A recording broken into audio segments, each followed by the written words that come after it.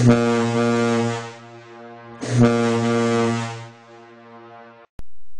Internet, this is Al over here at Paler, and let's do a little more AutoCAD stuff. Hey, let's work with properties today. Let's do something. Let's do a minute or so with colors. Okay, colors are found right up here. You see in your this first window on the left. Okay, so that's where we're going to be. First thing we want to do now is set up a workspace. So let's go down the command line, or you can do it up here. It doesn't matter. Type REC, enter 0, 0, enter 11, 8.5, enter. There's your 8.5 by 11 sheet of paper. Go up to your zoom menu and click zoom extents. There's 8.5 by 11. All right, let's pick up a rectangle, something like that. That's good. And you know, if you want to make more rectangles, just go to your copy command, left click, put a little window around this, release, left click, enter, and pick it up someplace and move it. Let me put ortho on. There we are. Left click and so on and so forth. All right, we can do all of that. Enter, enter. Okay.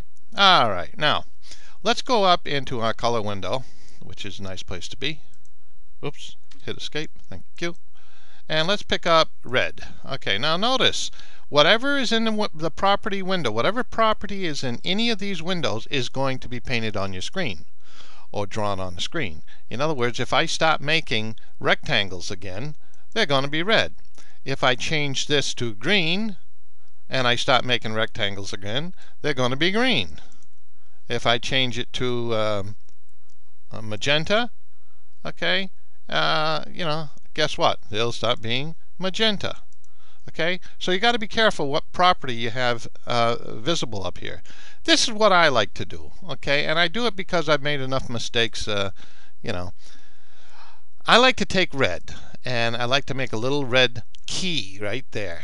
And then I'm going to think about another color I'm going to use, like green. And I'm going to pick up line, and I'm going to make a little key with some green on it. And then I'm going to go look around. I'm going to find some magenta, for instance. Pick up line, left click, enter. Okay, and I put all of those things down there, and then I return this to its bi-layer black configuration. Now, how do I paint with that? You go to this property right here, match properties window. Think of it as a bucket of paint with a paintbrush. Click it, left click, come over and pick up magenta, left click, come over here and paint this one magenta, left click. Okay? Now, for instance, if you do not deactivate this, that is, if you do not go enter, enter, everything you paint is going to be magenta unless you go enter, enter. See? Now, nothing happens. Now, how do we change this back to black since we don't have a black in the key? Well, you have black in your workspace. Any color that's in your workspace, you can go to. Watch.